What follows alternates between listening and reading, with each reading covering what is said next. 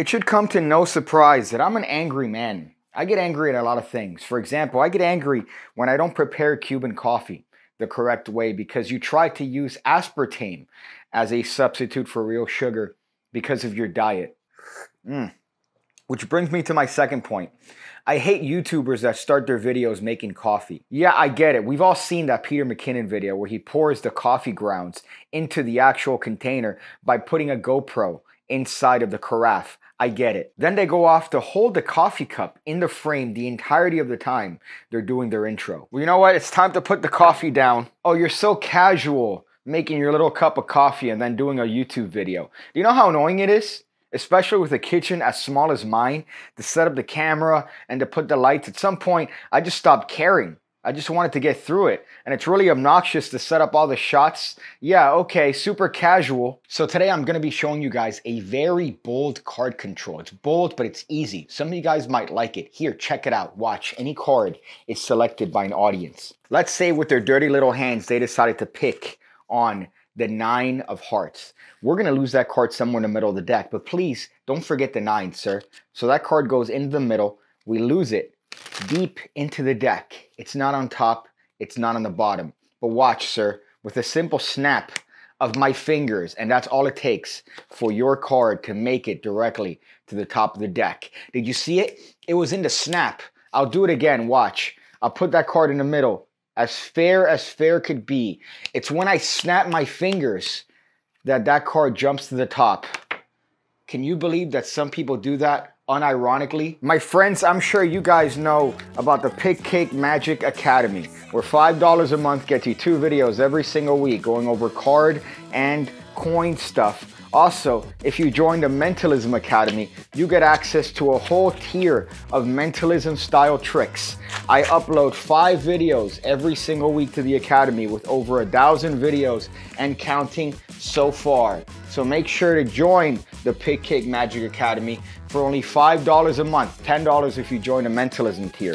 But you know what? I think it's well worth it. Rave reviews all around. So make sure to check it out. The link is in the description section below. So this is a fairly easy control, as you can imagine, and it takes the thing to here, to chest height, right? Too many times we're busy doing crotch magic where they're staring at the inside of our frenulum. We don't want that. So here it's a nice control, brings it to this level, and it takes place under heavy misdirection. So you're not gonna get caught. Usually when it comes to this particular bold insertion control, what takes place is the spectator picks a card. In this case, they pick a Queen of Hearts. That card is just placed in the middle of the deck, squared up, and that's it. No, that's not enough. It's not enough anymore. So here's how you make it bulletproof. So what you're going to do is you're going to have a participant select a card. Let's say it happens to be the Square 2 of Diamonds. Refer to my Squid Games video for the use of this particular card. And then you're going to riffle up and have your thumb stop somewhere in the middle. So notice the action here. I'm showing them their card, which I'm holding. Then I riffle, showing them that I'm going to put their card in the middle. Then I return to show them the card. However, this time, here's what's taking place. I've actually taken the time to let go of that separation that I made, and now I'm just pulling back on that top card. So this is taking place as I show the spectator the card one last time and tell them to please remember it. Now look at this. The implication is that that card is going into the same gap, the same slit that I just showed them a moment ago. But really, look where it's going. It's going right there directly underneath the top card of the deck. It's like a reverse tilt, depth illusion, gazinta move. And now look at this. That card goes somewhere apparently in the middle of the deck. And it looks very fair, especially from this angle. Of course, if we tilt down, you see exactly what's going on. That card is going second from the top of the deck. But after that movement, we just squirt up into the deck. And now I like to bring the deck back to this position and dribble it, which implies that, well, I'm dribbling the half that is above their card back on top of subsequent half. So at speed, it's very powerful. The spectator touches any card. You show it to them. Please don't forget it. We're going to lose your card somewhere in the middle of the deck. But really, don't forget it, because sometimes people forget their card and it's very embarrassing.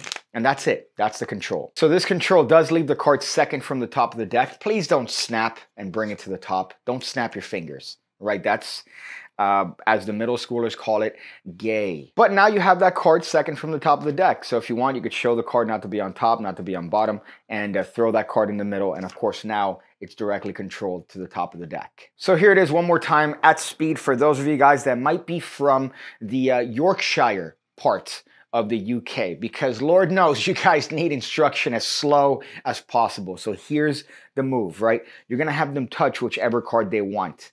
You're going to take it out and show to them and say, please don't forget it.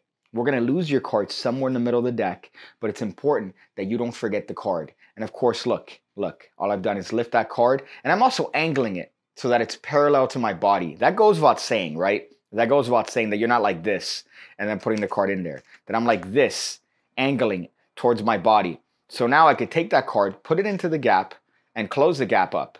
And I'm going to square that bad boy up. Again, this is what's actually happening. So you're tilting this away from them so it looks like it's going into that same gap, the same slit that you made previously. So here it gets squared up. And now I just dribble the cards as I re-angle the cards back. So now they're parallel to the ground, right? So it looks like a nice little thing. Your card's not on top or on bottom. That's an optional display. But of course, now you know that their card is second from the top of the deck. Oh yes. Now some properties of this particular control that you might enjoy, it keeps the deck in the same order. Also, the top card doesn't change. So let's say, for example, that the top card is a joker, right? And you go, here, sir, believe it or not, the joker is actually a wild card. It's a wild card. I'll show you what I mean. Please touch any card you want. That one right there, good. The ace of clubs. Of course, I wouldn't say that, but I'd say your card, please remember it. I'm going to lose your card somewhere in the middle of the deck, but don't forget it, because then things get awkward. And well, I don't want it to get awkward, because then it gets weird. But we'll lose your card somewhere in the middle of the deck, never to be seen ever again. Of course, it doesn't matter, because the joker saw your card. And I don't know if you remember that I told you, sir, but the joker is a wild card. And it's wild for many reasons. Number one, it likes to partake in a lot of 8 balls and ketamine at questionable clubs at 3 o'clock in the morning. But that's not the other reason it's wild. As a matter of fact, hold your hand out, sir. Hold your hand out. Yeah, perfect. I'm going to put this joker in your hand, and why don't you put your other hand on top of it? And just think of your card as you say ooga booga over and over again. Yeah, great. It turns into your card. It's a wild card. You see what I mean? And all I've done there is just a top change. That's it. So all I've done is just taken the opportunity for the misdirection while they hold their hand out, do a top change, right? Put that card in their hand, and you have the classic effect of a card turning into their card. But it has a reason. It's a joker. It's a wild card, right? So it has a reason. It's not just done without reason. And it's just a simple trick, but it gets them every time. It's a fun control. It's interesting, right? You have the misdirection. It's heavy. You could do it. A lot of times people are worried about, oh man, they're going to catch me. They're not going to catch you with this one, as long as you practice the technique, right? You practice it over and over again. Don't just think you could do this, even though it's easy and bold. You're not going to be able to slam it, right? So make sure to practice it, because if you don't practice it, you're not going to slam it. And by slam it, I mean them. You almost want to tell them what you're doing, because it's so clever. My friends, I'm doing streams every Wednesday and every Sunday. Now, here's the thing. I've been having a little bit of issues. I've had some problems as of late getting my internet sorted out and getting everything connected. I thought it was fine. I thought I could do them. But it turns out I found a problem. I need to put the machine near the window. So turns out that that's what was causing all my woes. So if you were part of the other streams that I've done and were angry at the fact that, well, it wasn't working, well, now they work. Now they work, hopefully. So this Wednesday, I'll be doing another stream and hopefully addressing some other fun stuff in the world and or magic community. So I guess just some tips at the end of the video, right? If you're making a colada, as the Cubans like to call it, you need to make sure that you're patient, right? And that you're not trying to shoot a little dumb video, a dumb intro for your stupid magic control. Okay, so you need to be very patient when it comes to it. And also, don't use aspartame, don't use substitute sugar. You need to use real sugar. Unfortunately, you're going to have to take the calories. You're going to have to take the unnecessary amount of sugar into your system. But it's worth it for the magic that is a Cuban colada. And it's a very wonderful drink, especially if you get the espuma down, right, of which you get when you use real sugar. So you get a nice little bit of a crema on top, right, and lets you enjoy the flavors of it more. And when you make it, don't put it on medium. Put it on low medium. So put it right between and be patient. because you don't want to burn your coffee because then it tastes bitter. So it's a process. It's a science.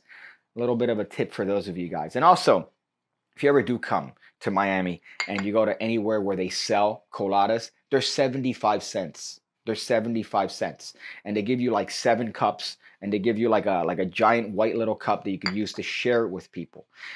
Don't pay more for that. It's 75 cents. Right? 50 cents. I've seen it. So don't pay $1.50, $2 for a colada. You're getting ripped off. It's 75 cents.